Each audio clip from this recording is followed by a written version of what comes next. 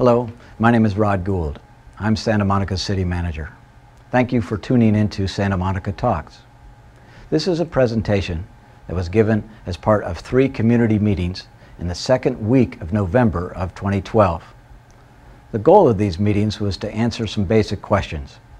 How are we managing your city resources? What difficulties lie ahead? And what are strategies that we are pursuing to meet these challenges? I'll provide information over the next 30 minutes that may be of interest to you, whether you're a resident or a business person in town.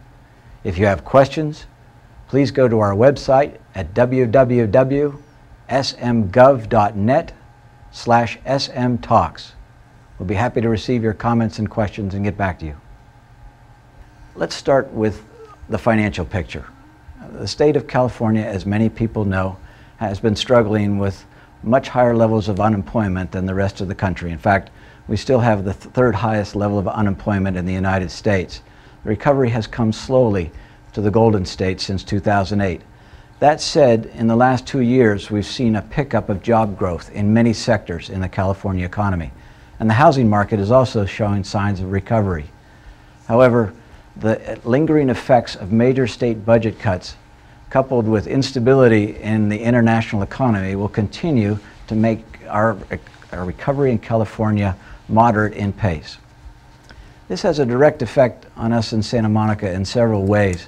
The most direct, of course, was the loss of redevelopment in 2012 across California. This was an unprecedented event, the first time in history when the state government has eliminated an arm of local government to solve its budget problems.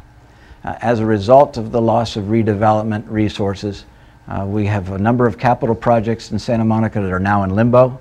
Our ability to effect affordable housing projects is severely limited because redevelopment was our primary funding source.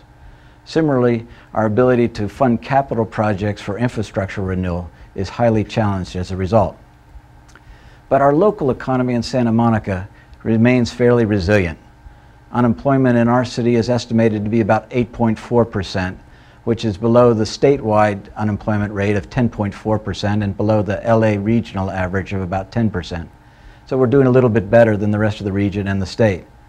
Assessed valuation in Santa Monica, which by the way is the third highest in all of Los Angeles County, only behind LA City and Long Beach, rose 4.6% this past year.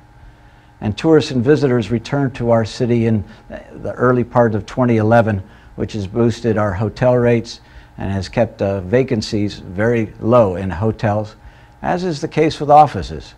We have some of the highest levels of occupancy in office space in Santa Monica and some of the highest rents in all of Los Angeles County. Same goes for apartments as well. So after the searing recession of 2008, we see our revenues coming back to 2007 levels in 2012. So it's taken 5 years to recover from the worldwide recession. When you compare how Santa Monica stands versus other cities, I want to make several points. Most cities have seen 5 or 6 years of successive losses of revenue nationwide. And most cities have had to do some very hard things. Most have had to cut services. Many have eliminated many positions. In California alone, since January of 2008, 139,000 public servants have been cut from the payrolls. This has cut service levels. This has made that infrastructure renewal has become more and more rare. This has forced cities to burn down their reserves. This has led to furloughing of current employees. And I'm afraid many cities have had to make decisions that will be with them for many years to come. We've done much better in Santa Monica, but we're always looking out on the horizon. And so we do 5-year financial projections essentially every 6 months. Our last one was in May of this year. And at that time, although we were in good shape last year and this year, we saw a bit of a deficit beginning in 2014-15 and then increasing the year after. Although it was to be $3.6 million again in 2014-15 and $4.6 million the following year, and that certainly is a lot of money. It represents about a little more than 1% of our general fund budget. So it's quite manageable if we're smart, if we look ahead. We'll do a new 5-year projection for the City Council in January of 2013. So our position is better than most, and it's been bolstered by a strong local economy. Like many cities, we have certain reserves that we hold aside for catastrophic losses and things that cannot be predicted. We've boosted those reserves to 15% of our general fund.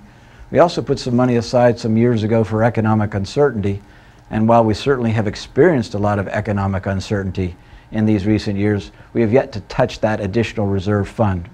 We have a nice range of revenue sources that help stabilize our financial picture, and no one revenue source represents more than 15% of our total funding. And we've been able to use some savings to pay down some accrued retirement costs over time, which have helped to moderate the increases for the city in pension costs.